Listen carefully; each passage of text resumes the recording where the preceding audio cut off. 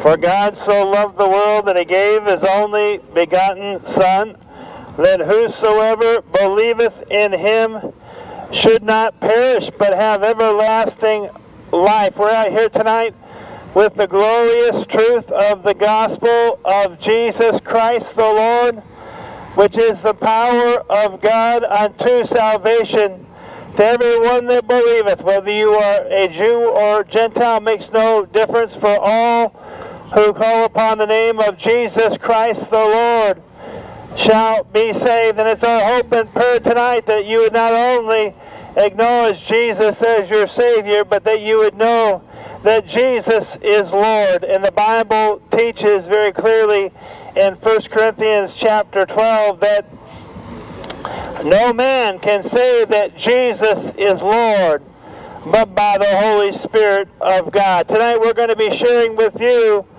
the good news of the gospel of Jesus Christ the Lord. This is a message of good news to sinners who know that they have sinned and want to be saved, want to be reconciled to God, want to know God. There's many people in their sin tonight who are under the law, who are under the condemning wrath of Almighty God that is due them for their sin. People today do not understand what sin is. Oftentimes sin is something that people gloss over, they pass over, they don't acknowledge what the big deal is, but it's important for each and every one of us to know something about what sin is. And before we really get to that, it's important to know something about the purpose of man. The purpose of man and how God has created all things. In the very beginning, God created the heavens and the earth. You can read about that in Genesis chapter 1.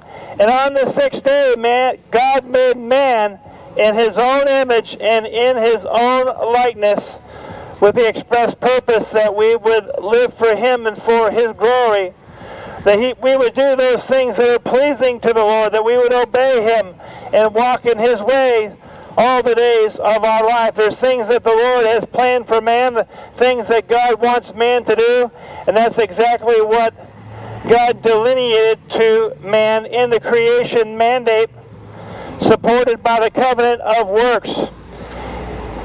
So God placed man in the Garden of Eden. This man, Adam, his name is Adam, and he was going to be in the Garden of Eden. This was going to be a time of testing as to whether or not he would believe the word of the Lord. And why that's important is because what is necessary with the Lord is faith. Without faith, it's impossible to please God. So Adam, in this time of testing in the Garden of Eden, would he obey the Lord? The Lord said, of all the trees of the garden thou mayest freely eat, but of the tree of the knowledge of good and evil thou shalt not eat of it, for in the day that thou eatest of it thou shalt surely die. So in this covenant of works, which is representative of the law of God, the Lord God expected of Adam perfect and complete obedience. It was not like there was any room for Adam to dicker with God. God is a sovereign, holy, just, righteous God. He is the creator of all things, and he has the authority to instruct us in his ways and to expect us to live for him and for his glory. He's the one that makes the rules. The question is, are we going to obey God according to his word and his will and in his ways? Oftentimes we have a way of thinking that we're going to go ahead and live our own life in our own ways, but that's not how it works when you're dealing with a holy God that expects perfect and complete righteousness to be in his presence. And so Adam in the Garden of Eden was in a place of testing. This was a very important place of testing. Would he obey the word of the Lord? The Lord God expects perfect and complete obedience to be in his presence, and Adam soon thereafter proved himself to be disobedient and unbelieving. He proved himself to lack something that's very important, and that something is faith. And faith is something that's very interesting. Without faith, it is impossible to please God. We learn about that in the book of Hebrews chapter 11. Very important to read the whole Bible to know what it is that the Lord teaches in His Word, which is special revelation given to His people. This man Adam was responsible to obey the Word of the Lord, to obey the Lord God completely without any fail.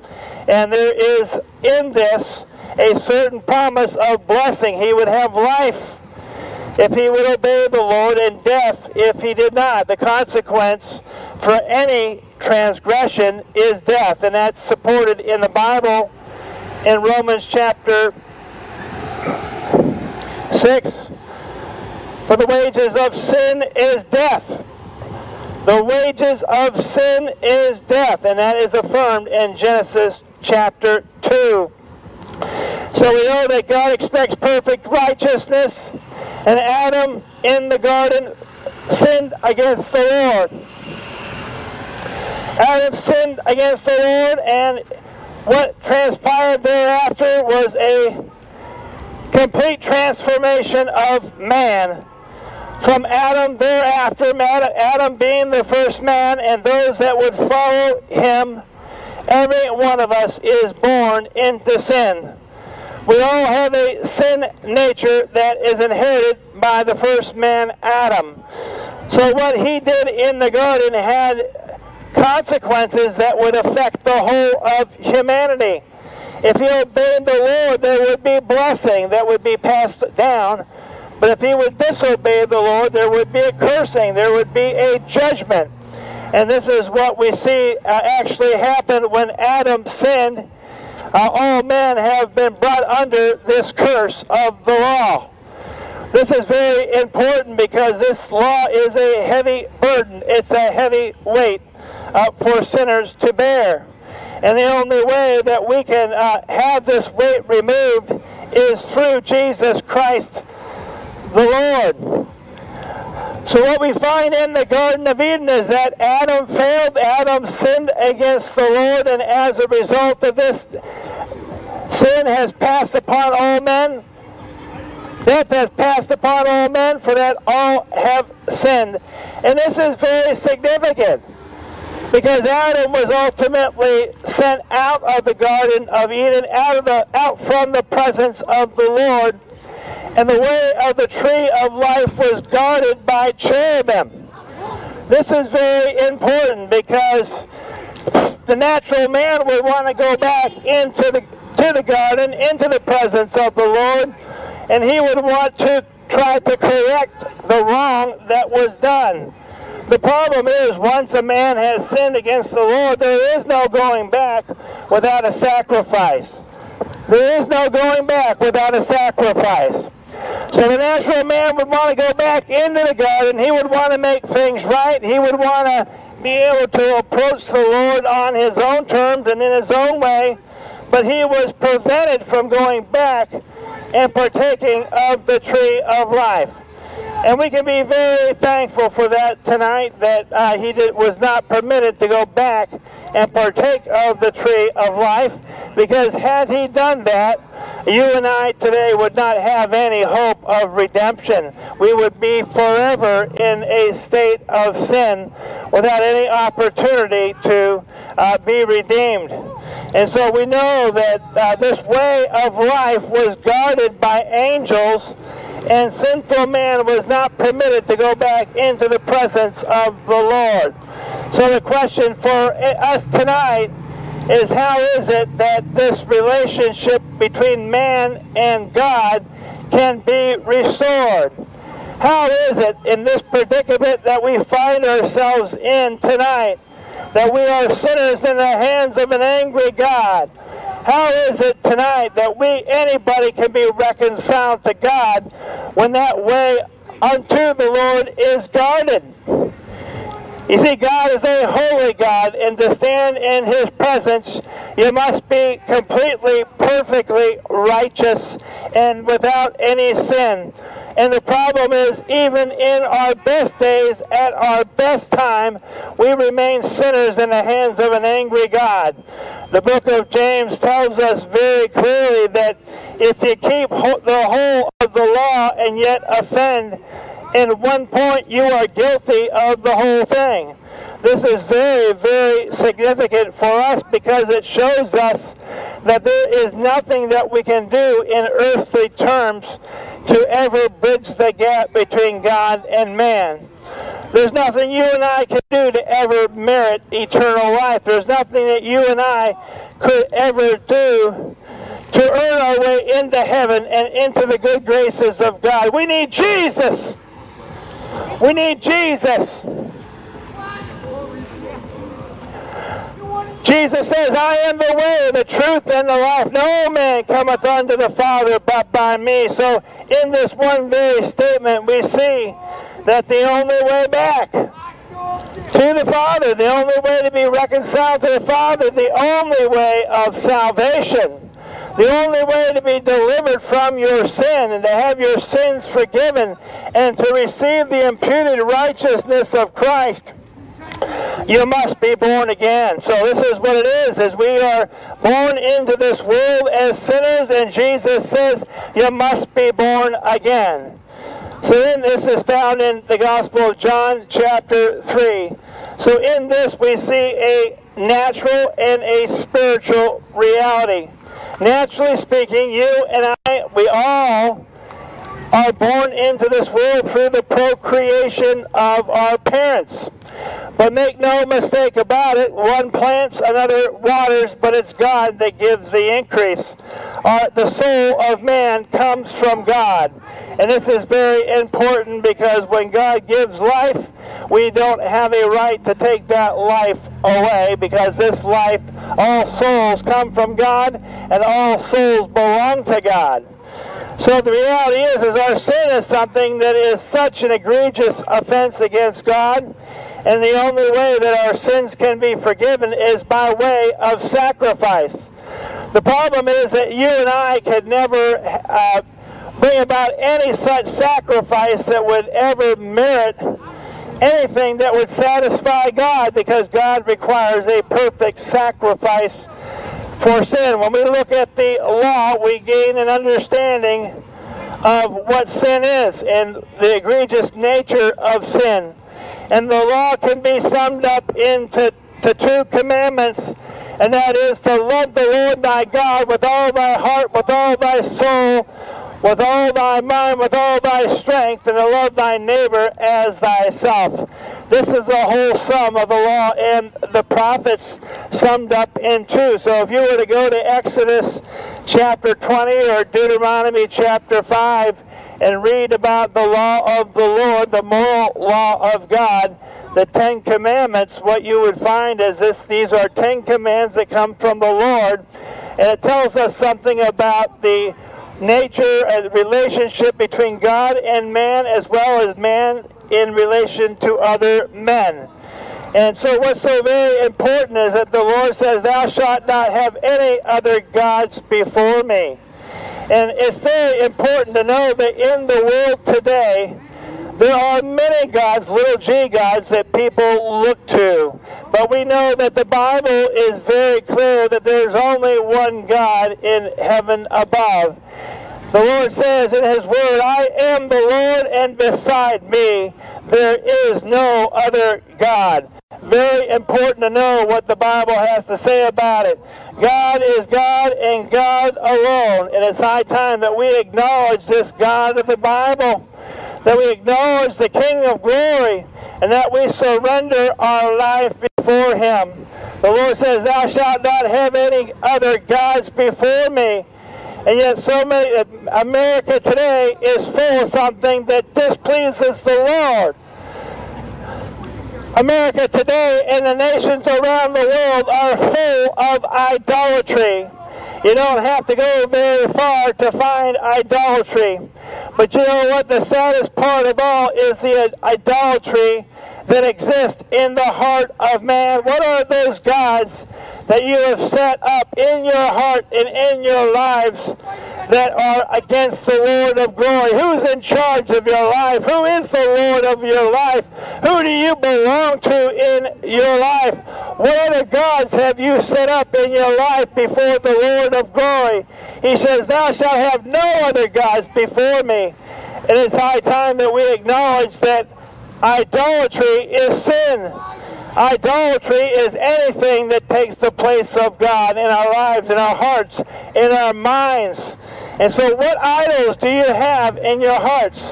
What idols do you have in your lives? What kind of idols do you have? Let me tell you something about idols that's very important to know something about. When you have an idol is an object.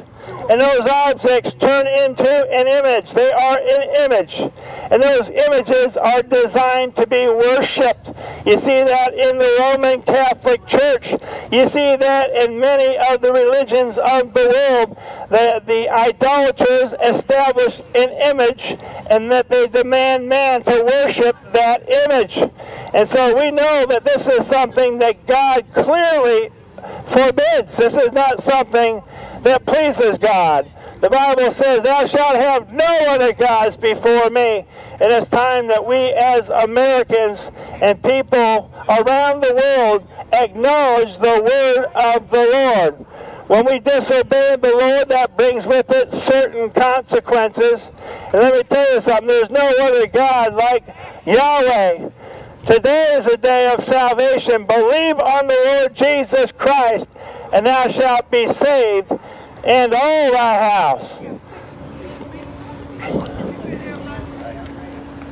The Bible says, thou shalt not make unto thee any graven image. We talked about that a little bit because images are objects of worship. God wants us to worship Him and to worship Him alone. There's many people in the world today that they have a little cross that they put around their neck. And this little cross oftentimes gives people great comfort. And maybe sometimes it's even a matter of a good luck charm. But let me tell you something, it's time not to look at that cross on the necklace. It's time to look to the cross of the Lord Jesus Christ and acknowledge what He's done for sinful men like you and I.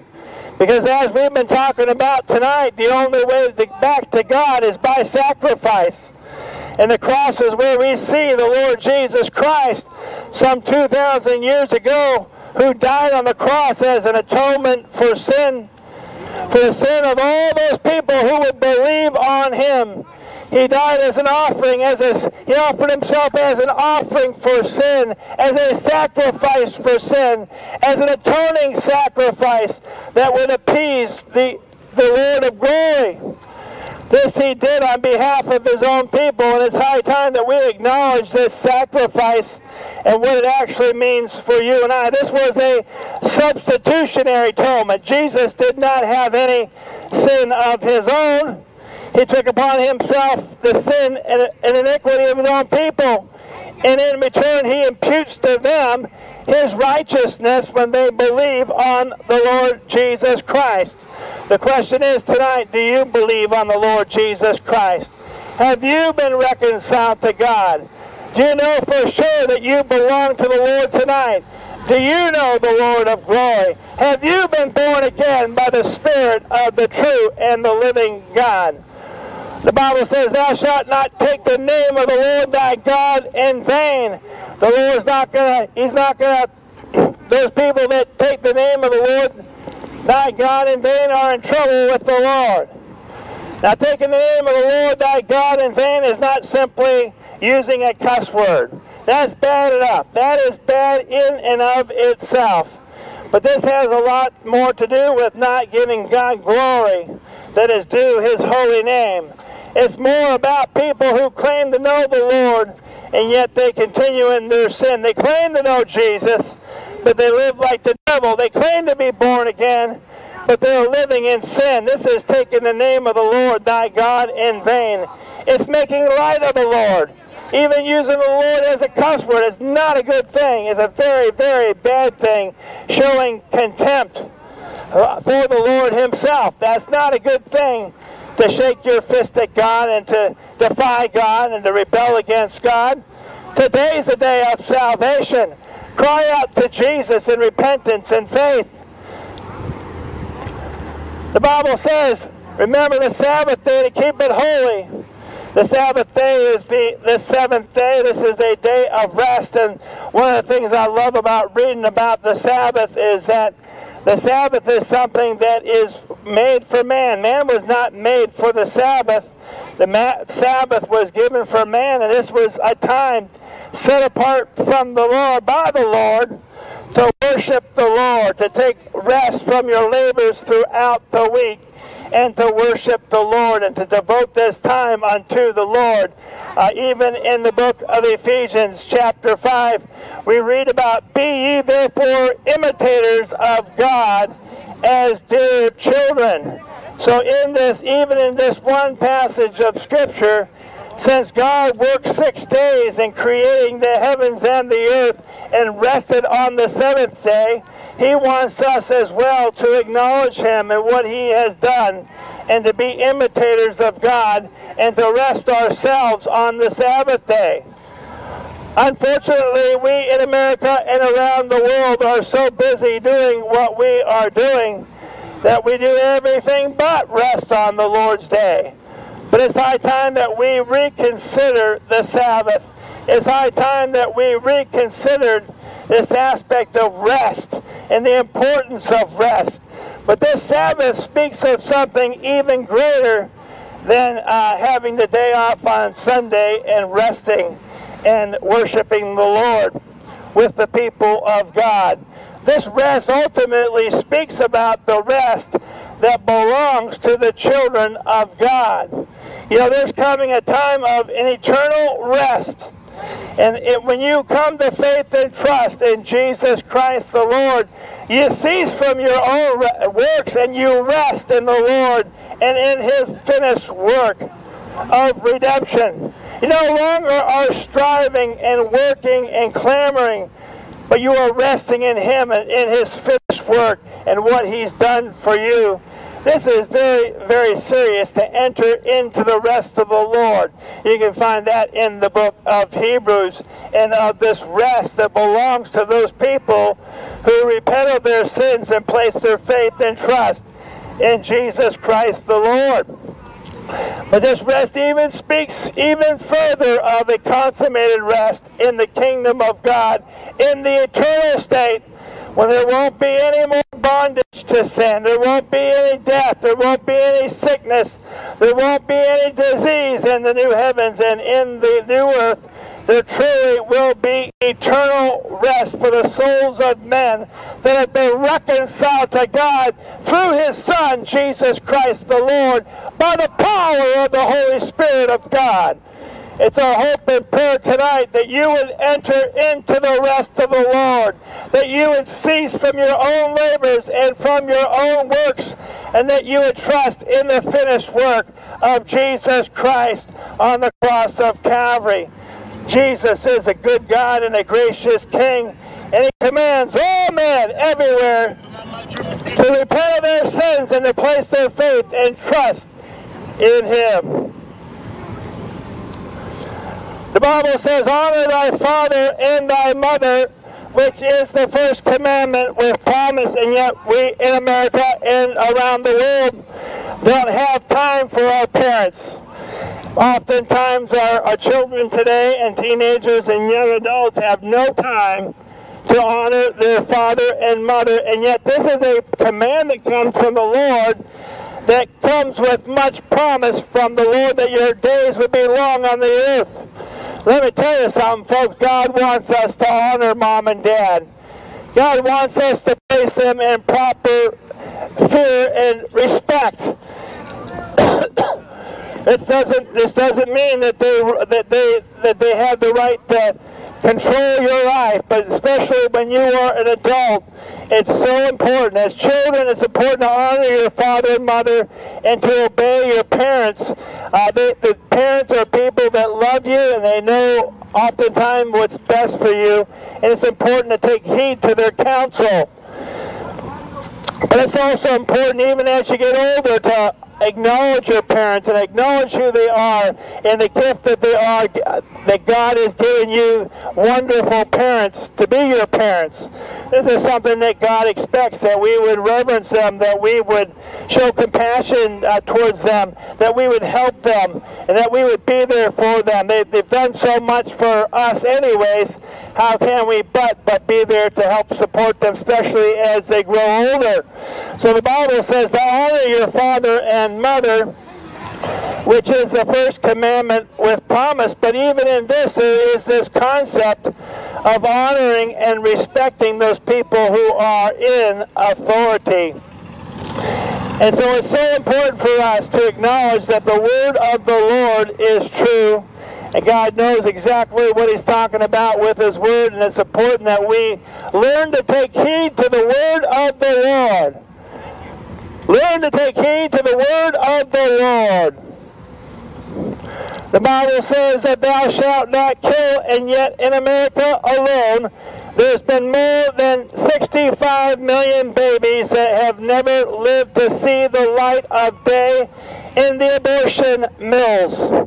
This is tragic. This is barbaric.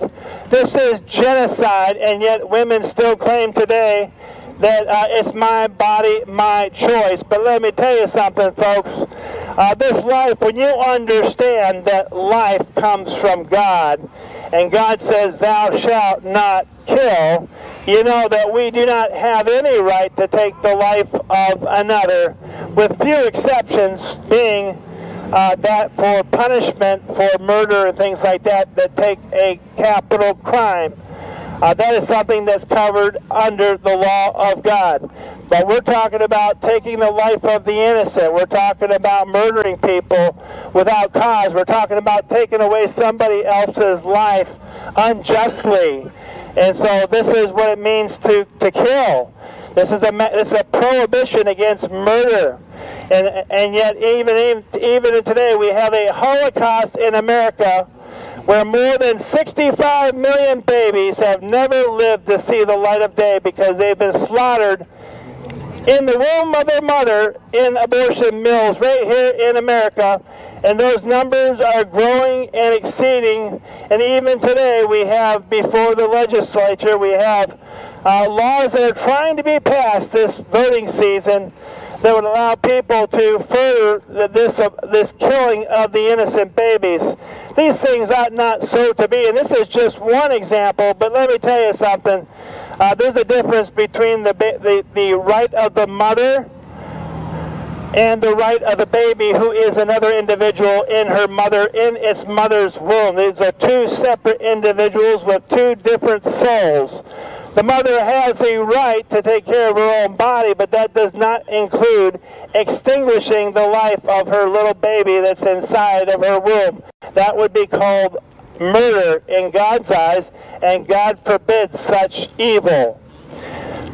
But we're not just talking about abortion. We're talking about even the effects of abortion and what it means to a society, because when you don't have any love and respect and honor for God, this is translated into not having love and respect for little babies, but it goes further. It goes further to the point where people don't have love and respect for their elders and for the older folks. And so then you have euthanasia. We have discussions about ending the life of mom and dad. These things ought not so to be. This even goes to getting rid of the undesirables, no matter who those undesirables might be. It's so important that once you go down that road and you defy the Lord in this matter, there are seismic consequences that go throughout the whole of creation. And God will not hold anyone guiltless that does these things. These are all classified as sin against the Lord, a reproach, a transgression against the law of the Lord. The Bible says, thou shalt not commit adultery. Adultery. Very important. Thou shalt not commit adultery. And yet America is one of those nations that's given to adultery in many aspects and in many ways. And adultery is basically, at the most basic definition, has to do with two married people going outside of the bond of marriage and having relations with somebody else that's not in that relationship, and that covenant of marriage. Now this is very important because this adultery often relates to as well spiritual adultery. They go hand in hand, and it's a turning away from the Lord. It's a turning away from covenant relationship with the Lord. And so there are significant consequences, not just to the lives of the people, but to the family unit and to society at large. And this is something that has a way of corrupting society. And oftentimes as well, when you want to look at the epidemic of abortion in America, one of the things that is driving this abortion holocaust in America and around the world is sexual immorality. And it's time to repent before God. It's time to acknowledge that the sin that God has called out in His Word, and to acknowledge that you've sinned against the Lord, no matter what it is. It can even be a matter of a sin of the heart. Sin is not just an act, it's also a matter of the heart. Have you sinned before the Lord in word, thought, and in deed? Well, sure you have. We all have. The Bible says we all have sinned and fallen short of the glory of God. Very important to understand that. The Bible says, thou shalt not steal, and yet people take things that don't belong to them all of the time. And what's interesting about all of these commands of the Lord found in Exodus 20 is that they are all connected together. And so when you, for instance, you look about this matter of thou shalt not steal, it's connected with thou shalt not kill. Because ultimately when you are killing somebody, you are stealing their life. You are robbing them of life. And this is theft. This is taking something that does not belong to you. Now that's just one example, but all the laws of God are interconnected. You break one, you break them all. They all go together. This is what we're demonstrating a little bit tonight, is the holiness of God and the perfections of God and His holy character. And if you stray in any way from this standard, you have sinned against the Lord. And that's what the Lord is teaching us in this. The Lord is giving us a knowledge of sin by His Word, by His law. It gives man a knowledge of sin. The Bible says, thou shalt not bear false witness against thy neighbor. Now this is very important, especially when you're going to a court of law, not to bear false witness against your neighbor. There's lots of people that tell things that are not true. But let me tell you something, when you do this, you are even stealing from your neighbor. If you're saying something that's not true about your neighbor, let's say you're testifying in court about somebody and what they did or didn't do, and it's not true, you're bearing false witness, but you're also stealing something from these folks. And so all these laws are interconnected. Very important to know and understand that.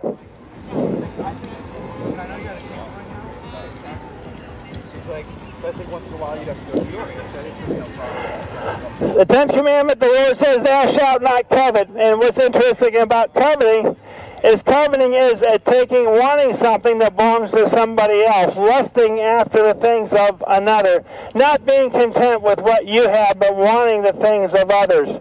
And the Lord forbids this activity. Now, let me tell you something. This covetousness is a sin of the heart. And this, again, is something that each and every one of us have to deal with in one way or another. Each and every one of us are lawbreakers. And one of the beautiful things about the law of the Lord is that the law shows us the standard of God's perfect righteousness. And yet, when we consider this law and examine ourselves against this law, we find out that we have sinned against the Lord because we've broken these commands of the Lord. And the consequence or the punishment for breaking God's law is death. Not just death, but eternal death and separation from God. And this is something that not only affects us in this world, but in the world to come. It's so important to know and understand that there are serious consequences for our sin, and the ultimate punishment is death, eternal separation from a holy God in the lake of fire for all of eternity. This is a place of weeping and gnashing of teeth. This is a place where the worm dieth not and the fire is never, ever quenched. This is a place, the lake of fire is a place that once you go into it, you can't come out of it. Once you're there forever. That's why we're imploring you in the name of Jesus tonight to be reconciled to God. Because, you know, when you recognize your sin, when you acknowledge that you have sinned against the Lord, when you acknowledge that the wages of sin is death, it's so important to know the rest of the Bible verse. It says the wages of sin is death, but the gift of God is eternal life through Jesus Christ the Lord. So while we are in a terrible predicament in this world today, while you and I have broken every law of God without exception, and while you and I deserve the just punishment of our sin, which is death, separation from God for all of eternity, our only hope of salvation, the only hope of being delivered from the bondage of this sin, the only hope from being set free from this being under the law of sin and death, the only hope that any of us have to have our sins forgiven and to be reconciled to God is to call upon the name of Jesus Christ the Lord, because he came into the world some 2,000 years ago to save his people from their sins. You know what this just shows you? The contempt that you have for God. How sad is that? You are a young lady making such a stand and position against abortion or for abortion. Why would you do that? Why would you do that? It is worse. How many people have been aborted in America since Roe v. Wade in 1973? How many? Wait a second. You need to know. More than 65 million babies. Just in America. Why? Wait. We're talking about genocide, okay? So in the Holocaust, how many? That's not good either, okay? But let's think about something. In the Holocaust, how many Jews died? How many? Don't bother these people.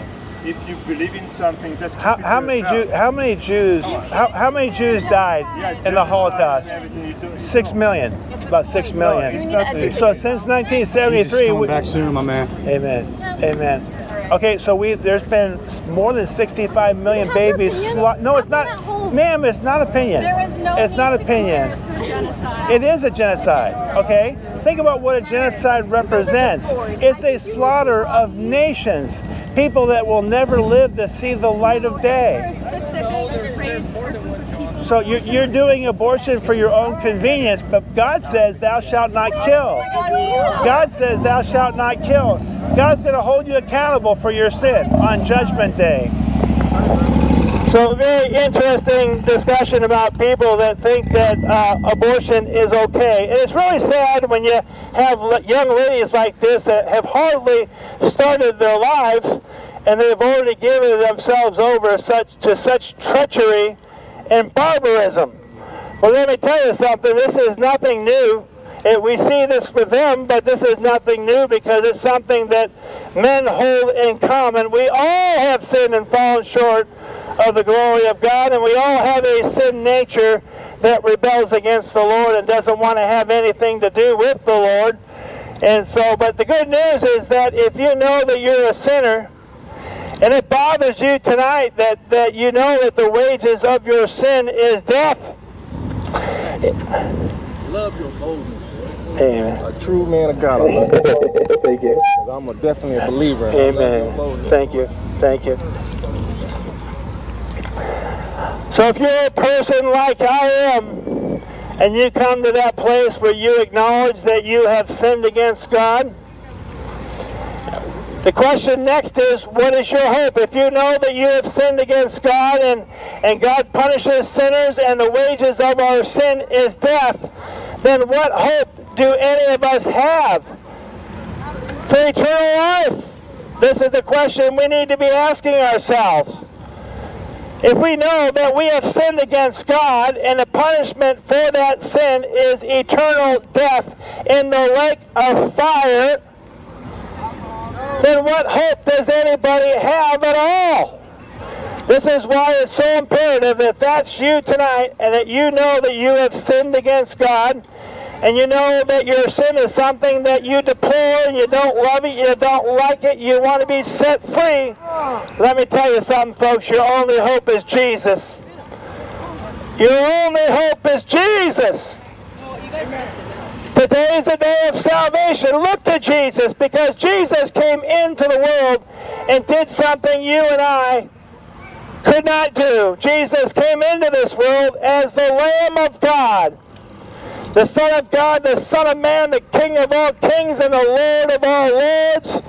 And the Lord came into this world without any sin, and he lived a sinless, spotless life. The Lamb of God that taketh away the sin of the world. For 33 years he was on this earth and did not sin even once. Not in word, not in thought, not in deed. Not once did the King of Glory ever sin. And this is very important, because as we talked about before, the standard of perfection, the standard of perfect righteousness that God expects out of man whom he has created is perfection. God expects perfect obedience. And the problem is we don't have that obedience, but Jesus does. That's why when Jesus came in, he lived a life in holy, complete obedience to the will of the Father. This is very important, because when he went to the cross as the Lamb of God, this was as a substitutionary atonement for the sins of men. This is important because Jesus not only lived a sinless life, but he went to the cross on behalf of his own people, those people who would believe on him, and he died in their place.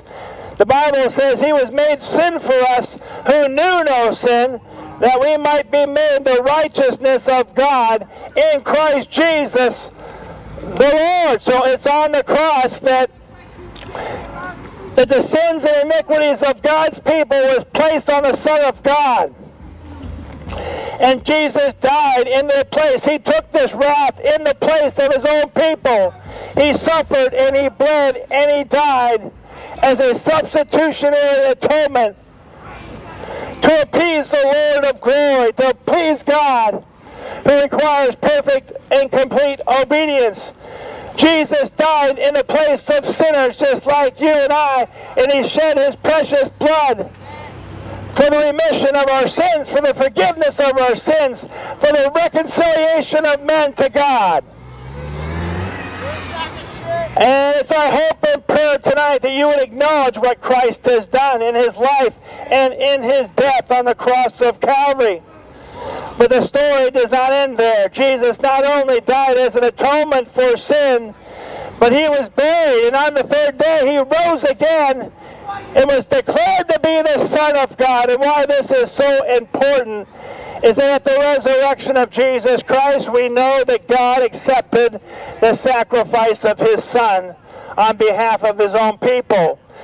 Had Jesus ever sinned, had Jesus ever not obeyed the Lord completely, he would have remained in the grave.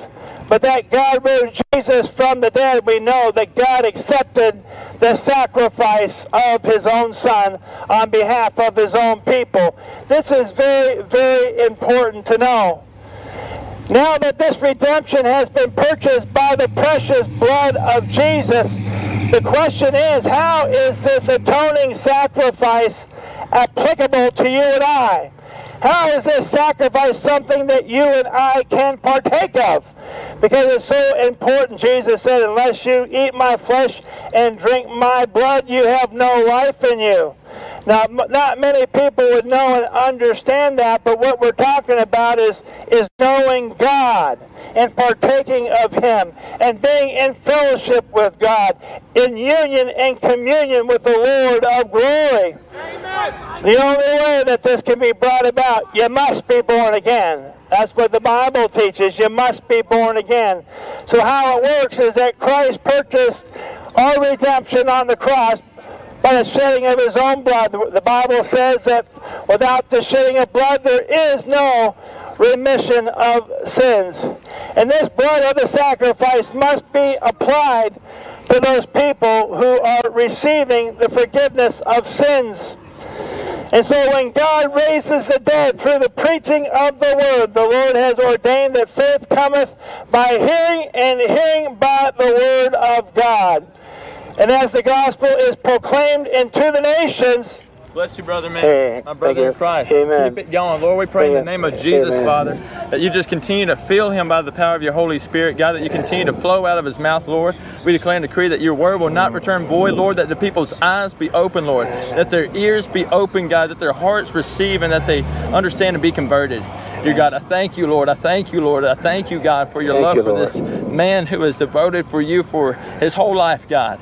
His whole life, Lord. May you continue to increase him, God. May you continue to bring forth the laborers into the harvest, Almighty God. May you continue to grow him, Lord, in boldness to say, I don't care, God, it's worth it all, Lord. In the name of Jesus, and your love and your peace and your comfort to be with him at all times, Lord. To strengthen him at all times, Almighty God. When he don't feel like it, when it gets rough, God, that your strength, Lord, is made perfect in his weakness, dear God. I thank you for his devoted family to be out here to do your will, Almighty God. And we bless him, God, and Lord, we pray for just more of you flowing through him, Almighty God. A refreshment of you flowing through him, God. Holy Spirit, bring utterance and remembrance, things that he will never even have said, and you just speak through him, God, in the name of Jesus. We thank you, Father. Hallelujah. You are risen, Jesus. You are King of kings and Lord of lords. Amen. Thank you, Lord. Amen.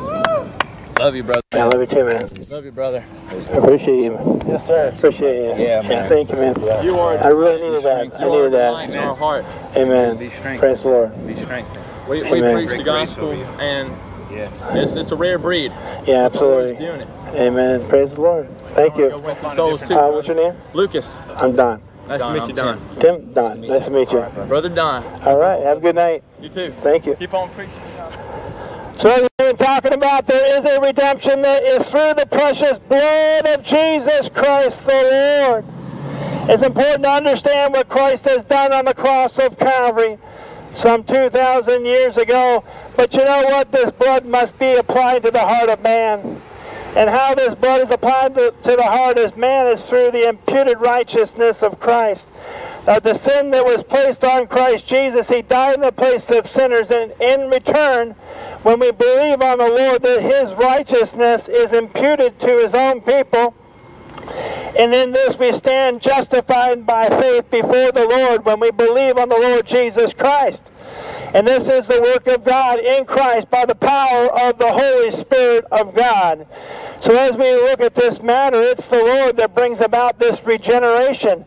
It's the Lord that brings about this new life. Not only did he take care of the matters of the cross in this work of redemption, but he applies this work of redemption in the hearts and minds and lives of people like you and I, even here tonight.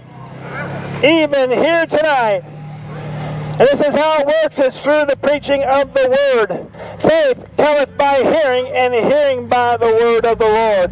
This is how God has ordained. And it's very interesting because when we consider this, the fall of man, the fall of man was if such that he heard the word of the Lord, but he disobeyed the word of the Lord. Isn't it interesting that God has chosen that through the preaching of the word of the Lord that men would be saved? That's very interesting because God requires that we would not only hear, but that we would believe the word of the Lord and place our faith and trust in him. How you doing? Hey, I'm done. What group are you with? Evangelism Outreach Ministries. Very cool. Yeah. You know Ray Comfort? Yes, yeah, absolutely. Cool. I don't know him personally. No, I know, but I thought it's similar. Yeah. Yeah, Awesome. yeah. I do take some things from him. Yeah. Yeah, and one of those things. Yeah, one of those things is comparing us to the law, and the law gives us a knowledge of sin. Yeah. And And commandments. and it also shows us our need for Christ. Yeah. So that's absolutely. really Super cool, and I love that. Like, that was just knocked over and kicked around and all. Was it really? Yeah, it really was. Yeah. Yeah, I worked with the Nestorites like years ago in Washington, D.C. Yeah. Okay. Yeah. All right. Yep. Well, that sign has really touched the nerves of many people for many years. We've been out here for about 12 years, That's awesome. and we've had that sign probably 5 or 6 years. But it has touched the nerves of so many people. They see that and they're enraged. Some people are enraged, and some people love it. Yeah. But these gals tonight, they're probably 18 years old, come out, very hardly have started their lives. Yeah. And they grabbed the sign, threw it down. I wanted to take it with them, and just the faith. We've had people paint it, kick it, spit on it. We've had throw it, kick it, you name it. But it really touches a nerve because abortion is really something that's a heinous act. Barbaric. It's barbaric. Yeah. I don't think people understand. They don't. A lot. They don't understand. And, especially women, they're so young. Yeah. And maybe they'll understand it someday, Tricked and by they'll guys regret what they've done. Because I know a lot of people that have been on the flip And they're side ripped of that. they're ripped apart inside. The rest of their The life. rest of their life. You can never get rid of it. Sad. What have I done? Yeah. Yeah. So very sad. these gals come out, they're defending it. I said, wait a second. They says, you're calling this genocide or Holocaust or genocide, and back and forth. They said, well, it is. Yeah. And they said, well, how can you say that? I said, well, how many Jews died in the Holocaust? Yeah. 6 million? Yeah. I says, how many babies have been aborted since Roe v. Wade? Since 73? Something like that. 65 million There you go. babies. Yeah. More than 65 million Wow. babies. So, and that's just in America alone. That's not including Russia and China Oh, I know. And you won't England get and those numbers Australia. correct. No, we're Yeah, never we're get talking them. about generations, Oh, my nations. goodness. Nations Wiped off the map. wiped out, will never see the light of day. So women say it's my body, my choice. Wait a second, you have your body, you have right to your I body. feel like our Constitution needs a clarification. Absolutely, but you know what? You can't take the law of God and place it as the law of the land, unfortunately, because really it's a matter of a changed life. Right, I agree. The only way you enforce it doesn't. The only solution to our problem is Christ and Him crucified. Agreed. That's the only, because we can change all the laws, like prohibition in the 20s. You can outlaw drinking. What are people going to do? They're going to find a way to bootleg. Distilleries and everything. Yeah, right. And so it's really a matter of the heart of man. Yeah. Really. And so the solution is preaching the gospel. What is your name? Evangelism Outreach Ministries. Got Yes, it. it's on his shirt. Got it. He's got it. .com. Cool. Well, thank you so much. I appreciate you. You can find us online. Here's some donations. Thank you. Oh, very thank much. you. We appreciate it. EvangelismOutreachMinistries.com. Let me tell you, let me give you my card. Oh yeah, you got a card? That's awesome. Yeah, we've been here many times. We typically don't come out on Friday nights because of the kids, Right. But our babysitter Thank you canceled so last much. night, so Oh, how nice. scheduled for tonight. Oh, how We're nice. out on a Friday night. We're usually out if it's not raining. Lord willing, we're usually out. I So- know. The last couple days there's been torrential. It's been torrential We rain, got so- water in our garage the other day. Yeah, it's us too. Yeah. So it's like, Caleb and Denise Walsh. Yes. Wow. Appreciate it. Thank well, you. wonderful, Thank you. wonderful seeing Nice you. meeting you. Let's keep in touch. Please. Yeah.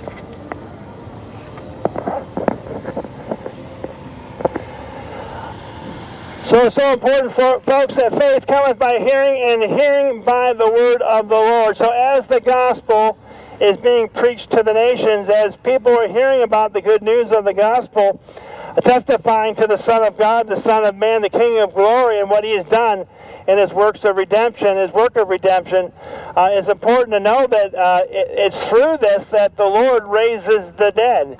It's through this that the Lord provides a knowledge of sin to the nations, and it's through this compelling men to believe that men actually consent and assent to this message of the gospel. But it's ultimately the regeneration of the heart, the work that only the Spirit of God is able to perform, that brings about this new life. And so this knowledge that a man or woman or child is receiving into their head must go into their heart, and then it's in the heart that the Lord changes and transforms and enables this person to believe.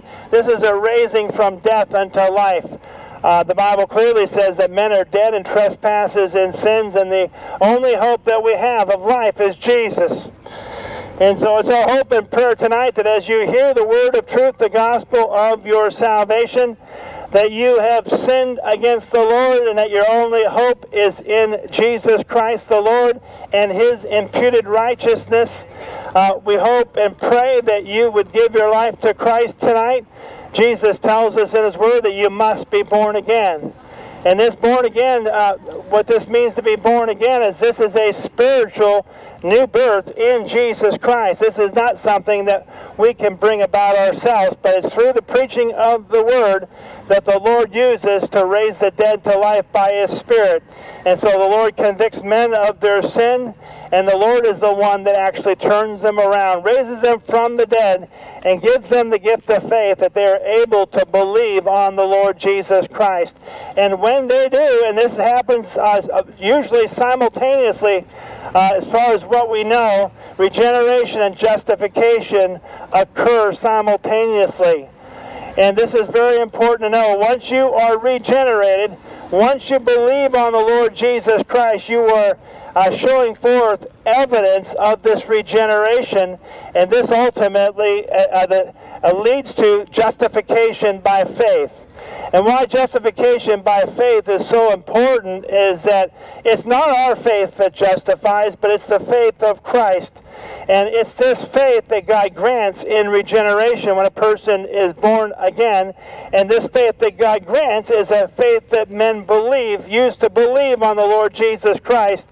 And in this they stand before God justified as though they had never sinned. So in this you receive the imputed righteousness of Christ, which is a robe of righteousness. And in this, a man or a woman or child who believes on the Lord Jesus Christ, who has received the imputed righteousness of Christ, being justified by faith, can boldly proclaim that they are a child of God.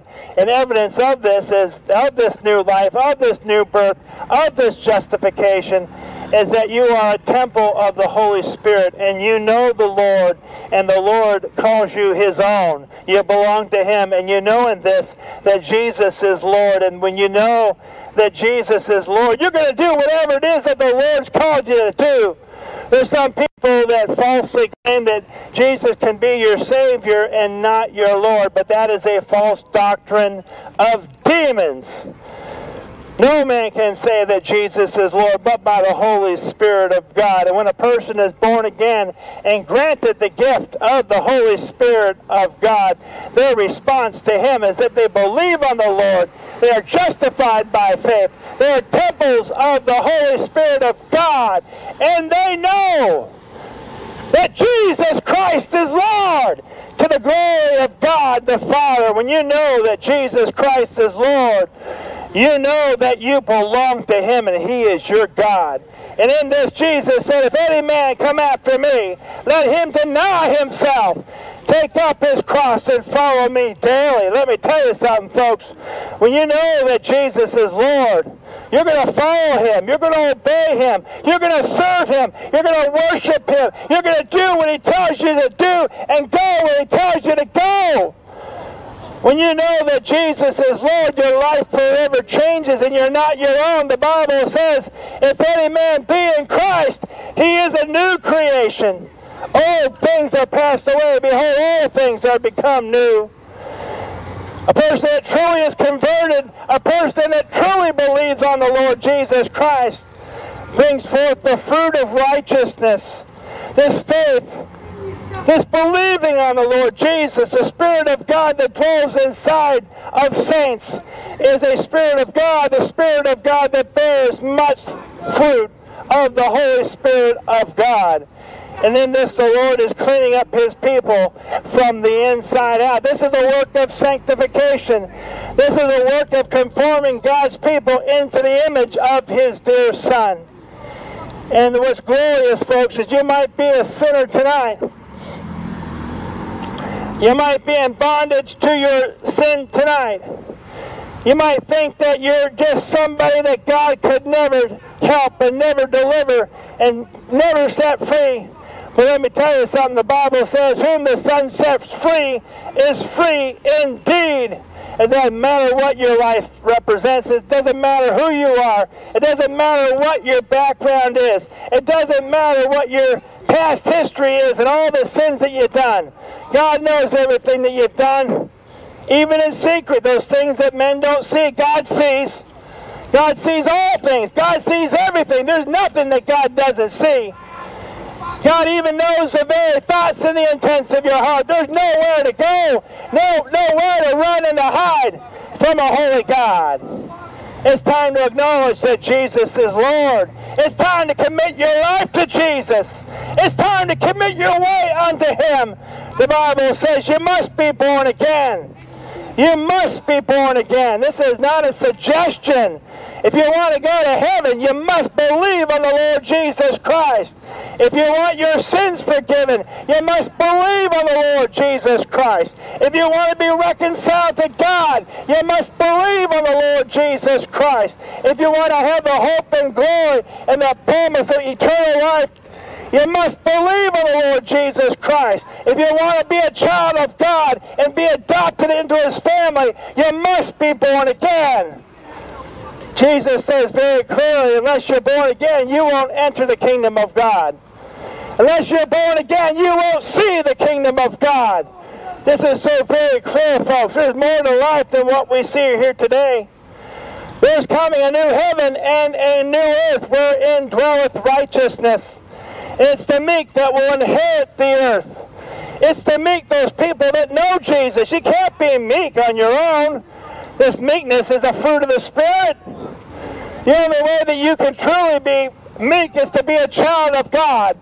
And the Bible promises, it proclaims that the meek shall inherit the earth. And what that simply means is that there's coming a day, there's going to be a new heaven and a new earth wherein dwelleth righteousness.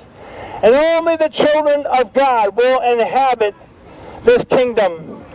And this is very, very significant. If you want to enter God's kingdom, you must be born again. You must be born again. That's what Jesus says. Now, sadly, folks, there's many people here tonight that will hear this warning that goes out, and they will discount it. They will disregard it. They don't have any time for it. They lay it down, and they give up, and they say, that's nonsense, that's hocus, that's nothing that has to do with me. But let me tell you something. God commandeth all men everywhere to repent, because He has appointed a day in which He will judge the world in righteousness by His Son, Jesus Christ the Lord. The reality is, folks, on the last day, the angels are going to round up the wicked. Those people that don't know Jesus on the day of judgment are going to be rounded up before the Lord of glory at the great white throne judgment. And it's on that day, at that judgment, that the souls of men are going to be standing in judgment before a holy God. And if you don't know Jesus on that day, you're going to be cast into the lake of fire. But you know, there's other people that have, whose names are not, that are found written in the Lamb's Book of Life. Their eternal destiny is going to be far different. They're going to inherit all things. And it's our hope and prayer tonight that on that day of judgment, that you would stand before the Lord as His child who has been reconciled to Him through the blood of His Son, Jesus Christ the Lord. Is your name found written in the Lamb's Book of Life? We hope it is. If it's not tonight, we hope that you would give your life to Christ. Today is a day of salvation and reconciliation with God. Throw down your weapons of war against God and cry out to Jesus. Call upon His name. Repent of your sins. Place your faith and trust in Jesus Christ the Lord. That's the only way that you will stand the judgment. That's the only way as a sinner can stand in the presence of a holy God, is to be reconciled to God through His Son, Jesus Christ the Lord. For God so loved the world that He gave His only begotten Son, that whosoever believeth in Him should not perish but have everlasting life.